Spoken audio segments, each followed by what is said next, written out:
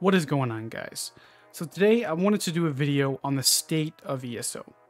I think this is a vitally important video for a multitude of reasons. The first reason being is if you are a veteran player looking to come back to this game, maybe you took a break and you're looking to spend a little bit more time, is it worth it? If you are a newer player looking to get into like the in-game content like PvP or PvE, is this game worth even trying in the first place? But also, since the iteration of Update 36, this game has been nothing short of a dumpster fire for at least the past week. And yes, they have fixed some things, but there's still some things that are lingering around that have yet to be fixed that are game-breaking for not just PvP players, but also PvE players as well. So as a quick disclaimer here, for those who don't know who I am, don't know my content very well, I have played ESO since launch on console, since back in 2015, with well over 10,000 hours of gameplay, and that is not to brag. I think it is fair to say that I've thoroughly enjoyed my time playing ESO throughout the years. Yes, you can say that the combat is something I thoroughly enjoy the most, but I think most of all, I've enjoyed playing with Pink, I've enjoyed playing with my friends, and building a community here, playing ESO. And it hurts me really to talk about this game negatively. I want this game to be what it used to be, to do what it used to do. This was a stalwart of an MMO when it first released. Yes, it had some problems. Every game does. But after it got established and got fixed, there was no better gameplay combat, in my opinion, than ESO. It's better than WoW, it's better than Final Fantasy, it's better than Guild Wars. When ESO works and is running right, this game is unbeatable. It just simply is. And it has been for a large majority of the community that has really fell in love with this style of combat. I go play different games like Guild Wars, and I'm like, yeah, if Guild Wars was more like ESO, it would be better.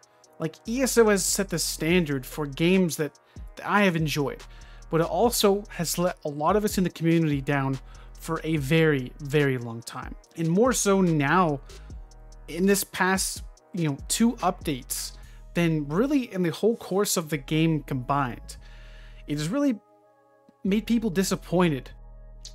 ESO's biggest scar for the longest time has been performance. Now, this negatively impacts the PvP community more than it does the PvE community, as PvE players typically don't really have performance issues unless they are doing endgame trials where they need their abilities to work at the highest level. If you're just questing and doing some small dungeons here and there, you're never going to run into performance issues at all. But in the high stress situations like in trials and PvP, you will run into a lot of laggy scenarios where the game is just simply unplayable and really unfun to do, and it just feels clunky and just feels like peanut butter, honestly. That's what it feels like you're playing in. And abilities don't fire or function correctly. Things are delayed. If you've played any game that's laggy, you know what I'm talking about. But that has been ESO's biggest scar.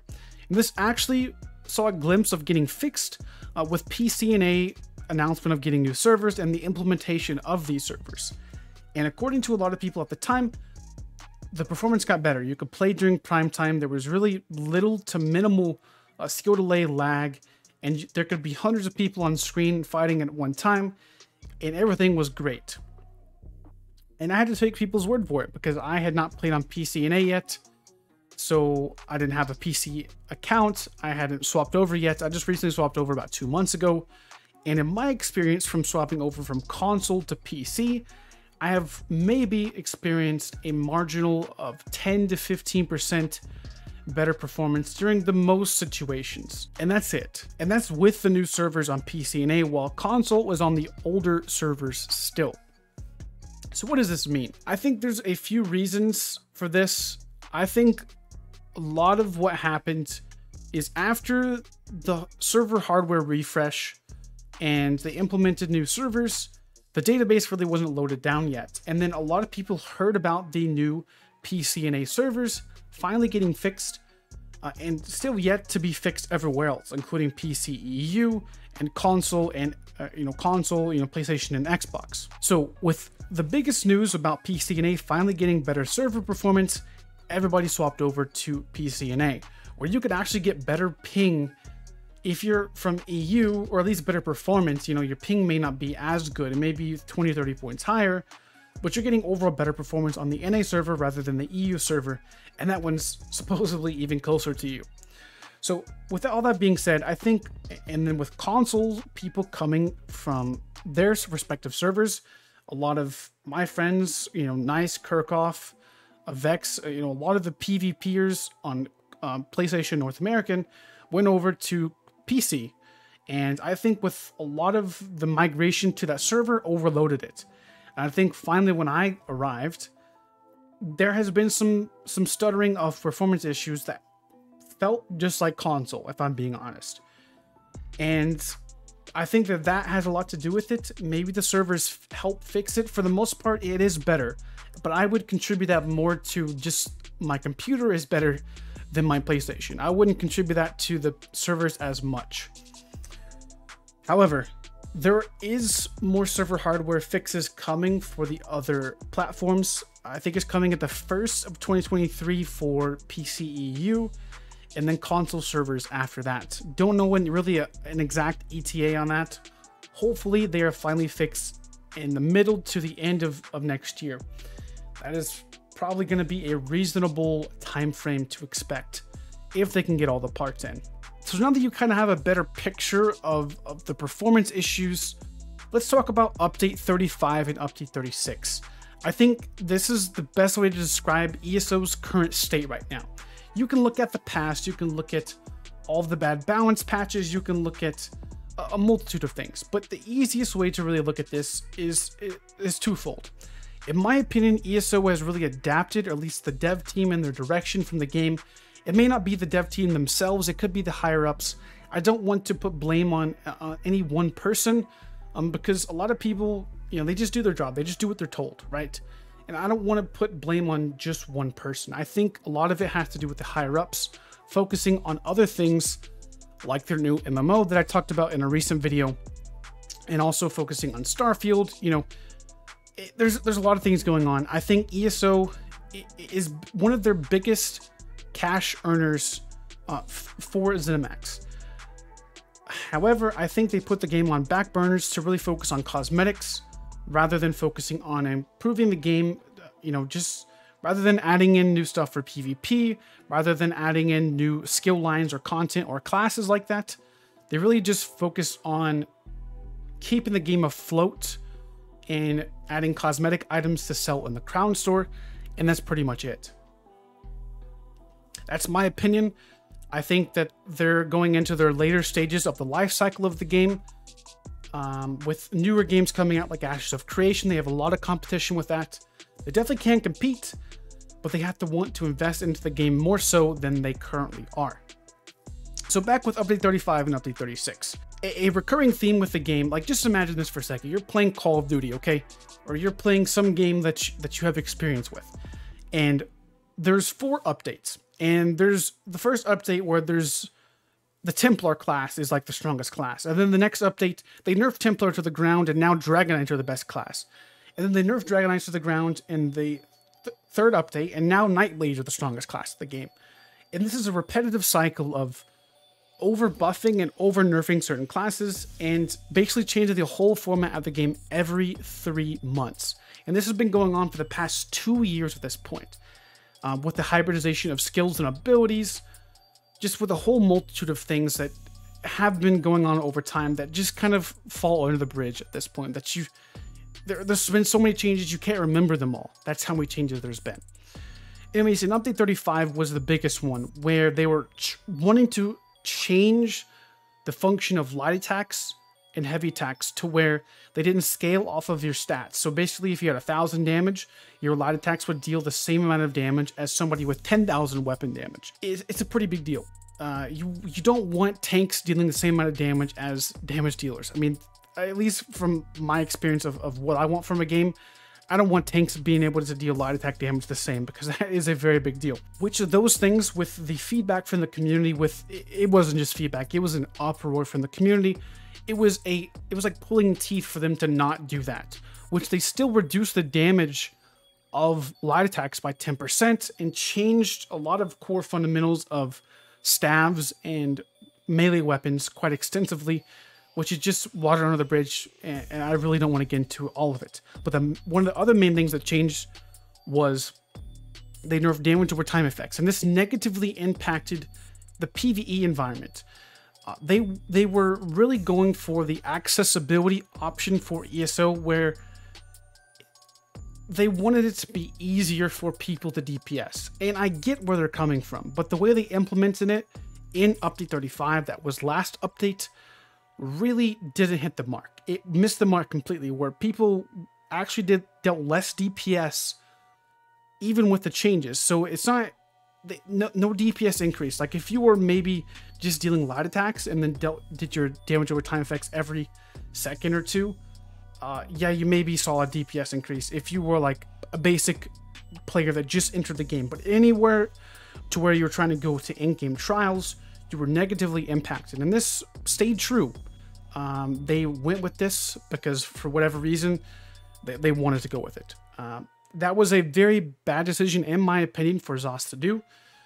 And I don't even PvE. I'm mainly a PvP player. So this really irritated a lot of people in the PvE community, where people lost DPS, so they couldn't get into harder trials and harder dungeons that they wanted to do because ZeniMax directly nerfed them, just because they wanted to focus on the quote-unquote power creep, which they actually helped create quite a bit. And we can go into that really quickly here. The power creep basically, from an in-game player's perspective, what ZOS has done is made major and minor buffs so easily obtained. You can talk about minor courage, major berserk, minor berserk.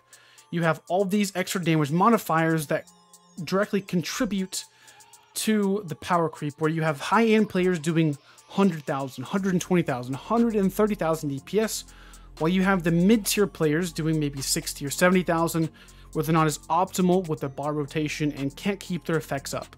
That was the idea and the concept of what ZOS was going for, even though they didn't directly implement it as good as they needed to. What they should do, in my opinion, is nerf the buffs that has been implemented into the game. They need to nerf major courage, minor courage. Those give 430 weapon and spell damage for major and 215 for minor. If they nerf that by 50%, it would directly impact the power creep, where you would have people rein in the top end DPS, but it's obviously going to lower the mid DPS as well. The only difference is higher tier players have more optimal uptimes of these buffs. So if you have a mid tier group versus a higher tier group, lowering the uptime of said buffs will directly lower the top end DPS, while not really affecting as much the lower end DPS if they don't have as much uptime on those buffs, if that makes any sense. I know I went off on quite a bit of a tangent there, but that is one of the core fundamentals of why the community is so upset, and the state of ESO is in a dying state right now, where the developers, I don't know if they even play their game enough to really understand. I'm sure some do, but the people that make the decisions, I don't feel like they understand their game as much as the players do at the end game level. I think you should balance around the end game, and then everything else will fall in place. There's nothing wrong with making things more accessible for newer players. However, I think that you should have to put some effort into getting better at the game than just being handed a trophy. Like, you shouldn't walk into ESO as a level 10 and go into an in-game trial. I mean, I think most people can agree with that. I think it should take time to get gear, to understand the game, to understand mechanics before you can even go into doing in-game content. But that's besides the point. That was last update. We can also talk about the lack of the Q&A that they were supposed to do about said update, which is another pet peeve of mine. They say, we're going to do a Q&A about the changes for update 35. This never happened. They were going to answer questions from the community. Never happened. And we've heard ghost stories about this. There's been nothing at all from the developers. They like to talk about communication, and then they go into saying, oh, we're going to talk about it, and then they never do. They really fall like with broken promises. Is another theme that ZOS seem to do sometimes. Now, let's get into update 36. This was an update that was supposed to really not change a whole lot in the game. They were doing some class adjustments to Warden, making them a little bit stronger, focusing on ice damage, but overall it was a pretty simple update, with the backlash from the community really wanting an update that wasn't changing dramatically. Like in the past 2 years, we've had it to where every 3 months, pretty much, there's been drastic changes where they say, oh, we're not going to really do anything drastic in this update, and then in the next 2 weeks, there's a PTS cycle with everything changing again and wanting to change the entire dot effects and whatnot, which we had in update 35. So this has been a recurring theme. So in update 36, it was supposed to flip the script. It was supposed to be different. It was supposed to be just same old from update 35 with a few minor tweaks and adjustments, which is what most people, I think, wanted. However, this thing released a can of worms like I've never seen before in my life. Crashing on launch day. You couldn't log into the game. You crashed as soon as you loaded in. There was something wrong with add-ons. And then there was some issues where you couldn't even load into your character screen. You kept on getting a DC. No error message, no nothing, just disconnect. That was on day 1. And this also was on day 1, where you went into Cyrodiil and you would put siege down on the ground and it would not despawn. So you had endless siege around. You had people building circles around Imperial City and they did not go away. You could not use them, but they were always there. And this was a very big issue because you couldn't defend a keep if your keep had 25 of 25 siege. So during that time frame, the whole first day of update 36 was completely unplayable for PvP. And then the next day, you had another game-breaking bug that was affecting Dragonite Standard and Dragonite abilities in general, which is making them last pretty much forever and could stack multiple effects. So you could have the ultimate called Dragonite Standard, which you could put down 30, 40 of them at a time.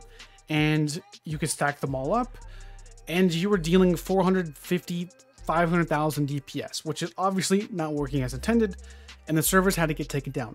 Keep in mind, on an update that was not supposed to change really much of anything, changed everything about the game and made it completely unplayable. Now, there are still issues that have yet to be resolved and really talked about too much. And another one that I keep wanting to talk about is the block bug. This is a very, very big issue, especially for console players. I did a video on talking about a lot of these issues a few days ago, but this was still one that's yet to be talked about much or addressed by ZOS. So basically, in essence, what happens is whenever you block and then roll dodge, your block drops, which is a very big deal because in PvP, dodge rolling with controller, it requires you to hold block in the first place. Now, this is also, from what I've seen, affects PvE as well. And it's not just block and roll dodge, it affects like block, light attack, and roll dodge altogether, where it really affects tanks as well in PvE, but it also obviously affects PvP, where I do most of my gameplay. So I don't know a whole lot about the PvE aspect, but it is definitely a game-breaking bug. And if it is not fixed by it's supposed to be fixed the 14th or the 15th, I'm not sure. It's on the next incremental patch. If it is not fixed then, that's definitely a very big issue, and I probably won't PvP until this is fixed. It's not a huge deal like obviously the Dragonite bugs, but this is still a massive problem for PvP because if you can't block stun sometimes, you can't block big damage, and it can really make you frustrated, and I just don't want to have the opportunity to get frustrated. So with that being said, now that you guys have a clear picture of kind of what's going on in a quick TLDR version in a few minutes, Update 35 and Update 36 have been a very bad update, to say the least. It's really hampered down on the community spirits.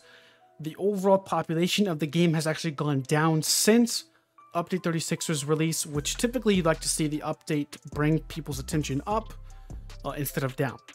But that's where the game sits right now. It's playable now after like almost 2 weeks, but there still is some issues that I think need to be talked about. First, there are mythics that are bugged. You pay for a mythic in the High Isle chapter, and if you have ESO Plus, you should be able to get these mythics in the Galen Zone. Everybody got the Galen Zone for free because we did the new, whatever that event was, which I didn't even participate in. Anyways, so this was supposed to be where you could access the, the zone, and you had to buy High Isle to even get it, so you're kind of still paying for it, but it's a little bit different, obviously. Anyways, there are mythic leads that are still bugged that you cannot get. They're not working as intended. 2 out of the 3 mythics released, I believe it is the block one, the girdle, and what's the other one?